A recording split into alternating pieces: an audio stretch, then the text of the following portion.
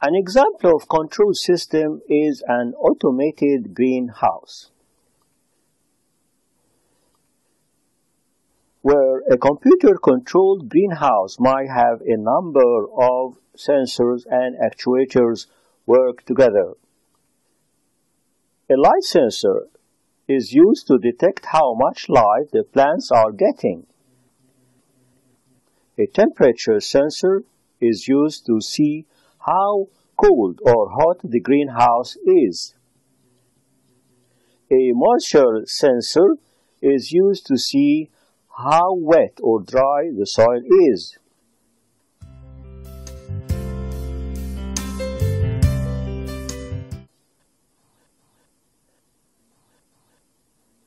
Lights is used to illuminate the plants if it gets too dark.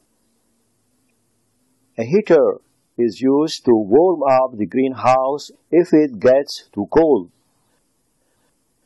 A water pump is used for the watering system. Then, a motor is used to open the window if it gets too warm inside.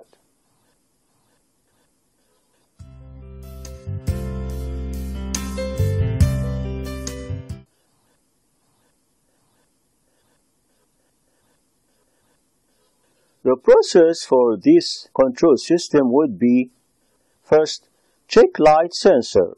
If it is dark, turn on the lights.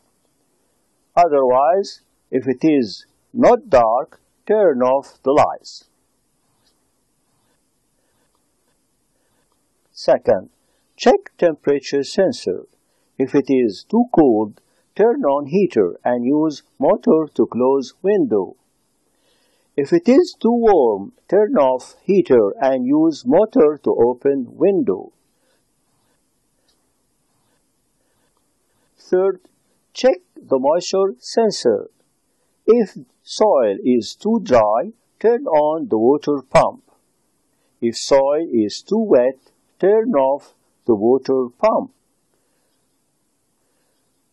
The process is repeated and we'll start with the first step and repeat.